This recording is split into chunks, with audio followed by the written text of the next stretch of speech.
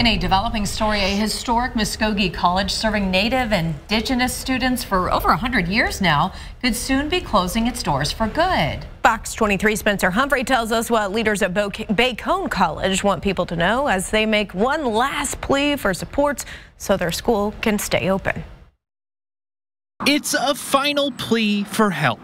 Unless somebody steps up to the plate and says, "We got you," we're going to be going down a road that none of us know the outcome of.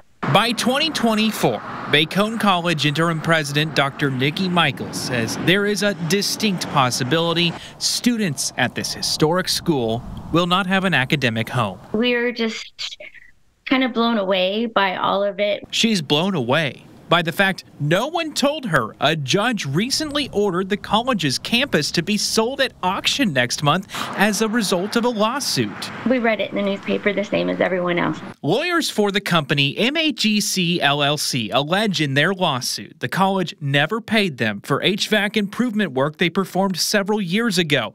Michael says the college's previous president hired the company to do the work, and it wasn't done well. Earlier this year, a judge ruled in favor of MAGC, ordering the college to pay them over $1 million.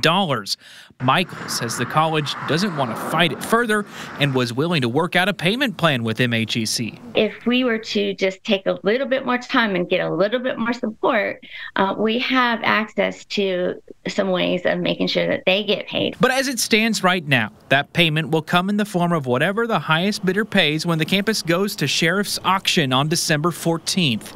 Michael says she's really hoping the city or a tribe or any combination of groups can step in. We want support of the city of Muskogee. We want support of the state of Oklahoma. We're the oldest college here.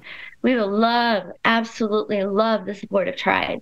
But if it comes to it, they're prepared to make sure the students get the education they came for, even if it's not on campus. Our backup plan is to go online. They'll need a Hail Mary. Let's move on.